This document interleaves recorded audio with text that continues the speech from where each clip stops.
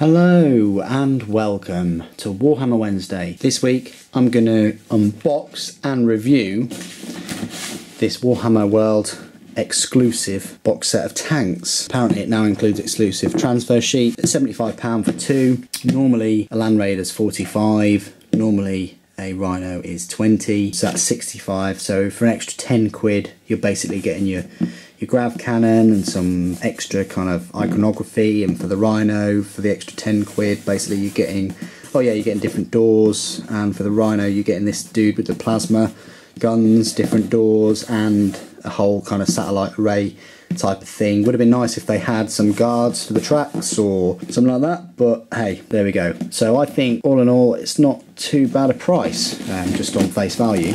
But yeah, if you're trying to get this online, you can't, because it's only available at the Warhammer World in Nottingham, which is where their HQ is. But like I've said in one of my other videos, I'll probably be going there again later on in the year. So if you do want me to pick up you a box of these, I'm more than happy to. You obviously just have to pay me first, and then I'm happy to obviously collect it for you.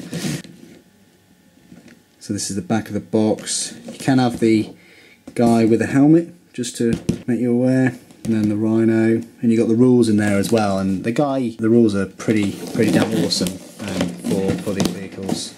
Okay, so let's have a little look. So, oh wow, you get this really nice colour thing here. Look at that. That looks pretty decent. Looks like it's painted. Really nice. Gives you a little bit about the command tanks.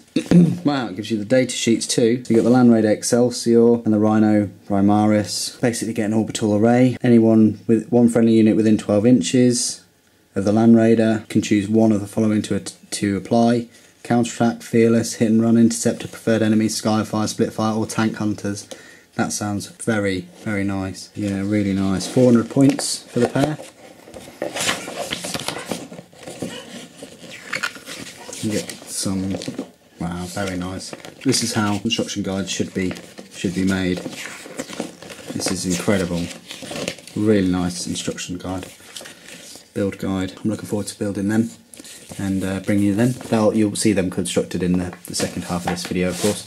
So you get your standard Land Raider brew, it looks like. Doesn't look like anything's changed there. Your standard Rhino. You get these, which are your standard upgrade kits. The other part of your Rhino. 1999. Land Raider, still going strong, 17 years later. And I remember the release of this Land Raider as well, so it takes me back a bit. So more Land Raider action. And again, more Land Raider action. More Land Raider. You get transfer sheet. You get the Command Rhino and Land Raider transfer sheet. So this is the new thing that they've included. I like those Imperial Eagles. I might actually use them on Titans. So you got your Blood Angels, your Dark Angels, Space Wolves, and your Ultramarines. No Imperial Fists, no love for them, but there you go. And then you get two vehicle transfer sheets, both the same. And then you get this. This is the main thing. This is the extra 10 quid right here. So as you can see, you've got different Rhino doors there, really nicely detailed. So as you can see, it's one of their new sprues. It says 2014. Got nice flags and eagles. It's all packed together. I like the actual. He's even holding a plasma gun, combi plasma. Nice chest piece, Grav-Cannon, Grav-Amp.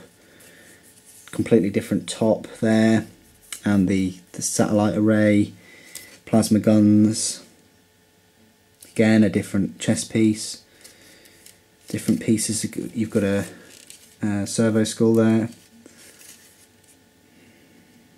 you've got heads, different heads it seems.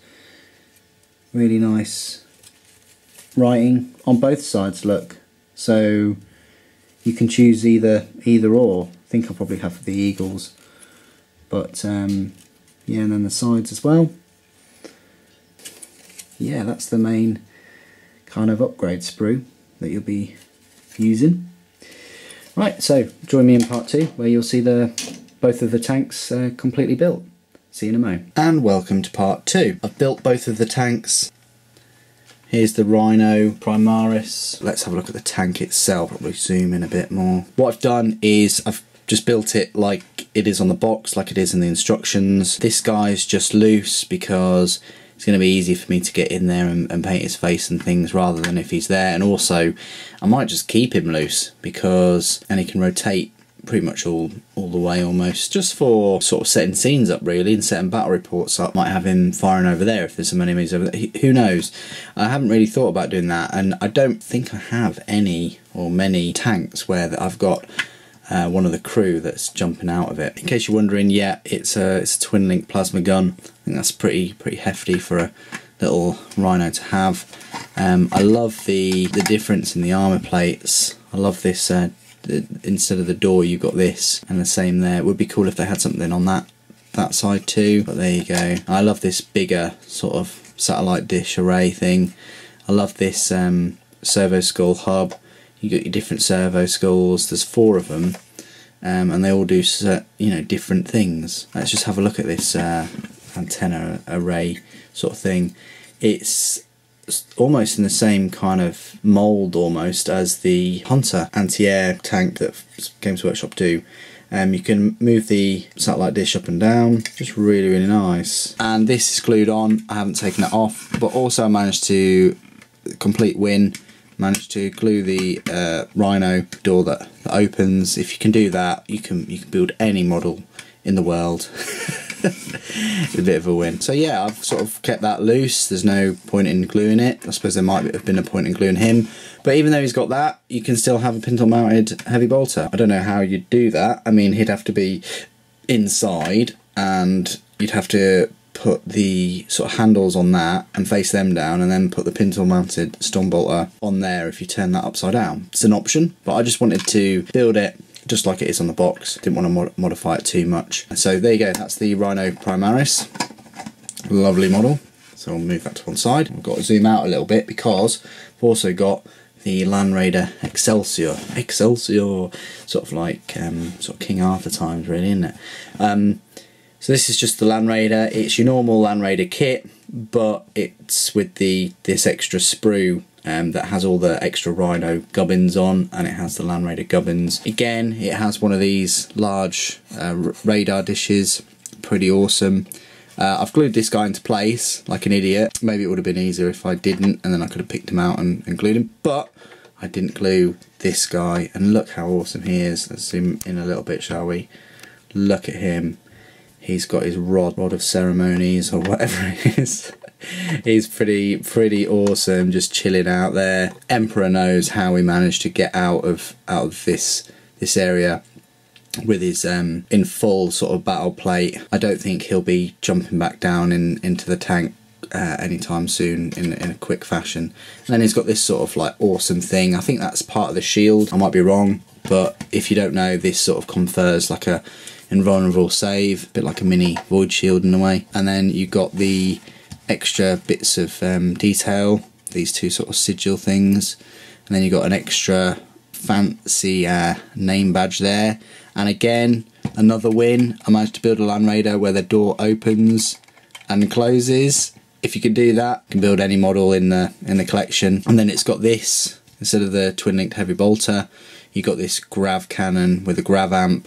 That's just going to be beastie. You can't really take this Land Raider separate, you can't take the Rhino separate, you have to take them both as a pair. And it's worth doing because they sort of build on each other's sort of abilities and things. I might do a separate video once they're painted and things just to explain that. But there's your Grav-Cannon and grav amp. If that wasn't enough, you've also got twin link las cannons which rotate and move up and down.